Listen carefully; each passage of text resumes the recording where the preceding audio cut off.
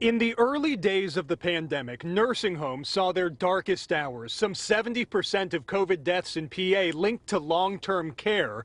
But now the promise of a vaccine around the corner. Priority must be given to our most vulnerable residents, and that's our seniors in nursing homes, personal care homes, and assisted living communities. Zach Schamberg advocates for long-term care in the Commonwealth, urging the government to put seniors first. And now, for the first time, we're hearing when that could happen. We have anticipated that we will have enough vaccine by the end of December to have vaccinated our most vulnerable citizens in nursing homes and otherwise, and by the end of January, enough for all healthcare workers and first responders. In Philadelphia, it's unclear whether healthcare workers or the elderly will be first in line, but we know vaccines are coming soon. The first doses may arrive around the end of this year, around the end of December. That's life-saving news after months of taking precautions, avoiding elderly relatives. We've made it 9 months already. But Schamberg says do not let up now, especially with the holidays coming. He says he hasn't seen his own father in some time. He's in a personal care home just outside of Philadelphia.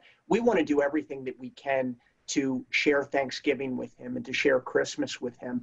I don't know that we're going to be able to do that, and we may have to hold out until there is a vaccine and that we can do it safely. Which may not be too far out. Have patience and save lives. The vaccine will still require FDA approval, and in the coming weeks there will be a messaging and outreach campaign to get seniors and their families to understand the science behind these vaccines. In the newsroom, Gyllenhaal, NBC10 News, count on it.